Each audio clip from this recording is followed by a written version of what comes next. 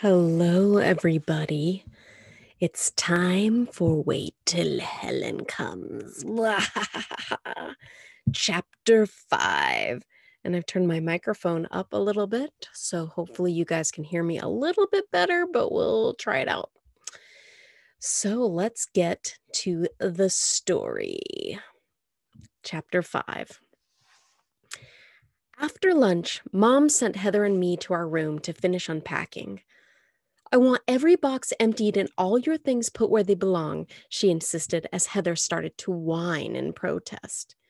If you're having trouble finding places for everything, Mom added, ask Molly to help you. That's what big sisters are for. Without saying another word, Heather began unpacking, stuffing clothes into her bureau and books and toys onto the shelves on her side of the room. Ignoring the mess she was making, I concentrated on arranging my books and papers as neatly as possible. At least my side would look nice. After a while, Heather laid down on her bed and shut her eyes. Thinking she'd gone to sleep, I finished putting my clothes into my bureau and laid down on my bed to read. I was so absorbed in Watership Down that I jumped when Heather suddenly spoke to me. What do you think that child's name is? She was still lying down, gazing up at the ceiling where the leaves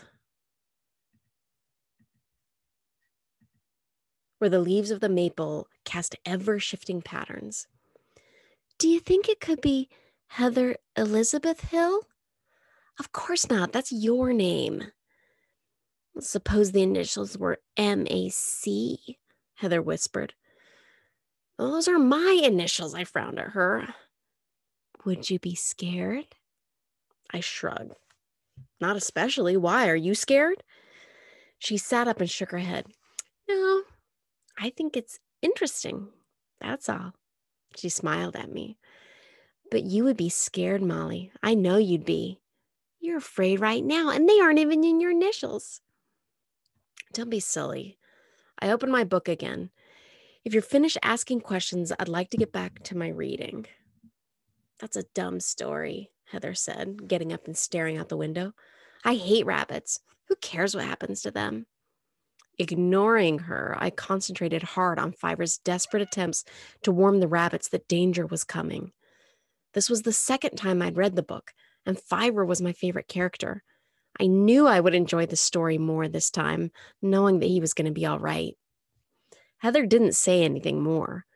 When I glanced at her to see what she was doing, she was still standing at the window, gazing out at the graveyard as silently as a marble angel contemplating eternity. As the days passed, the five of us got caught up in our own routines. From morning until night, Dave worked the pottery wheel in the carriage house, throwing bowls, plates, mugs, pitchers, jugs, mixing glaze, and tending to his kiln, trying to get ready for a big August craft show.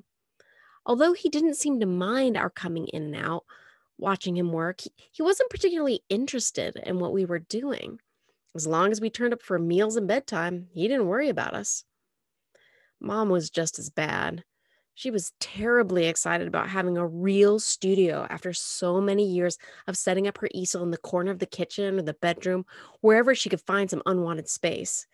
She was working on a large painting of a barn. The colors were soft and muted, and all the edges were hazy, as if the morning sun hadn't quite broken through the fog. You could almost smell the damp boards when you looked at it. But Mom didn't like to be watched while she was painting. It ruined her concentration and made her self-conscious. So she'd always go tell me to go outside and play.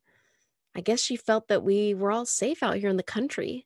The things she worried about in Baltimore, things like drug dealers, child molesters, speeding cars, those just didn't exist in Hallwell.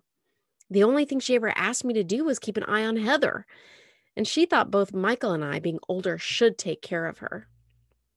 Of course, that was the one thing neither of us did. Every morning, as soon as Dave disappeared into the carriage house and Mom went to her loft, Michael grabbed his butterfly net and his kill jar and ran into the woods in pursuit of insects to add to his collection. Although I could have gone with him, and sometimes I did, I usually took a book in my journal and just wandered off somewhere to read or write. And Heather? For a long time, I had no idea where she went or how she spent her time. She might start out on the couch next to me, coloring or reading or watching television. Then, without my actually noticing, she'd disappear. She reminded me of a cat I used to own. One minute, he'd be curled up next to me, and the next minute, he'd be gone without making a sound.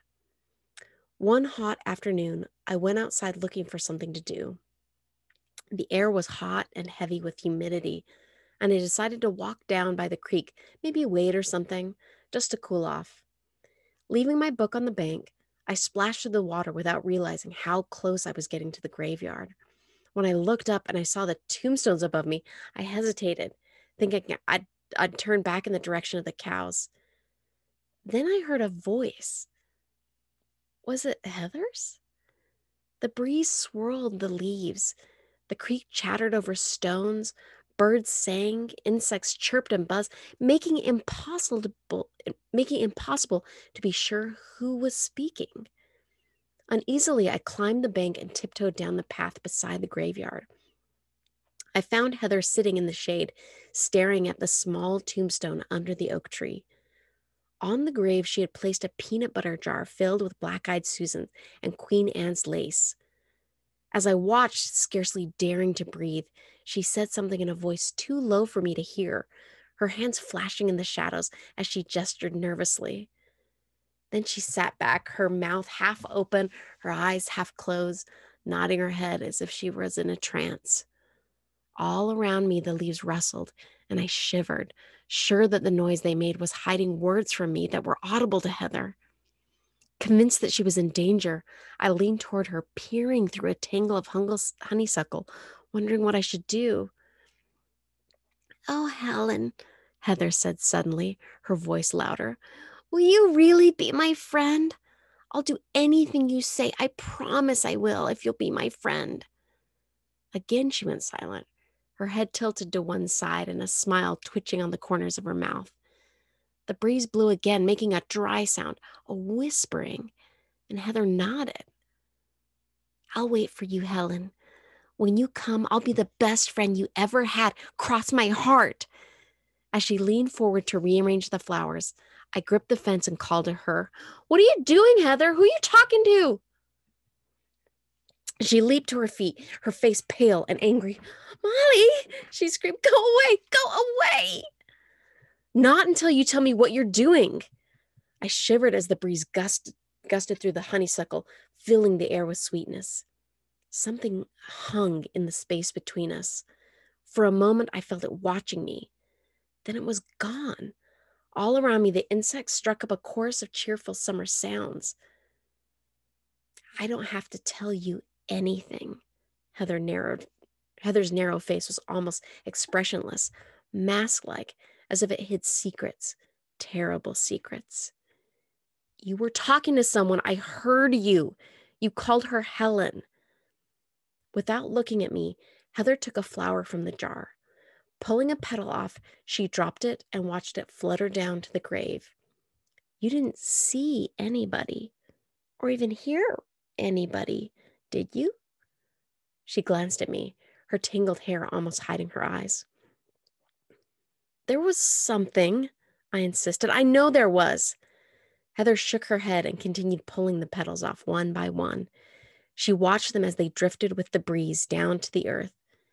"Don't spy on me anymore, Molly," she said softly. "I don't like to be spied on." "You better come out from under that tree," I yelled. "You heard what Mr. Simmons said about snakes and poison ivy." "I'll stay here as long as I want." Heather finished stripping the flower of its petal and bent to pick up another one. "If you want me, you'll have to come here and get me," she said. A ray of sunlight lanced down through the oak's leaves and touched the jar of flowers, and from somewhere in the branches overhead, a crow cawed. Folding my arms tightly across my chest, I backed away from the graveyard. "Get bitten by a snake," I said, as I began walking back to the church. "See if I care." The only answer was the rustling of leaves and a faint sound of laughter. Without looking back, I quickened my pace, anxious to get away from Heather and whatever else might be lingering under that tree. Although I tried to tell Mom that I thought that the graveyard was haunted, she was too busy fixing dinner to listen to me. Honestly, Molly, she said, reading all that poetry is making you morbid. Now get busy and put ice in the glasses so I can pour the tea. But Mom, if you'd been there, I started to say. But she looked so exasperated I stopped in mid-sentence. What was the use? After dinner, I found Michael out on the front porch, watching the stars come out. See that one right there? He pointed at a bright star hanging just above the mountains. That's the planet Venus. You can see it in the morning, too. I nodded, and I sat down beside him, trying to think of a good way to introduce the subject of ghosts. Do you believe in things you can't prove? I asked him. He looked at me as if he were a little puzzled. Like what? I don't know, like ghosts, stuff like that. I hugged my knees against my chest and turned my back to the graveyard. Michael laughed. What is the matter? Are you still scared you'll see something in your window at night? Don't laugh, Michael, I glared at him. I'm not just kidding around, glancing over my shoulder to make sure Heather wasn't standing behind us, eavesdropping. I told him about her strange behavior in the graveyard. So? Michael swatted a mosquito on his arm. You know how she is, always living in some weird little world of her own. She probably has an imaginary friend and you just embarrassed her. You didn't see her, Michael. It wasn't just her imagination. There was something there. I could sense it. I took a deep breath. It scared me, Michael. Oh, Molly, Michael laughed. Next, you'll be telling me you actually saw a ghost. I told you not to laugh, I yelled. It's not funny. No, it's not funny. It's not funny at all. Michael and I spun around. Heather was standing just inside the screen door, her face pressed against it. There's nothing funny about Helen, she added softly. Mom should get you a collar with bells on it, Michael said, like cats to wear to warn birds. Then maybe you wouldn't sneak up and spy on people. Molly spies on me, Heather hissed. She spied on me and Helen today. See? I turned to Michael. Before he could say anything, Heather looked at us, a frown creasing her face. Molly's right. You better not laugh, Michael. Helen doesn't like either one of you, and when she comes, you'll be sorry for everything you ever did to me. Without waiting for an answer, Heather turned away and disappeared into the shadows in the hall. There, I whispered, clutching Michael's arm. Do you see what I mean? Michael pulled away from me. Don't let that little brat scare you with make-believe, Molly. You're acting like a real dope. I am not. Tears stung my eyes, and I ran into the house, almost colliding with Mom as she came out of the kitchen.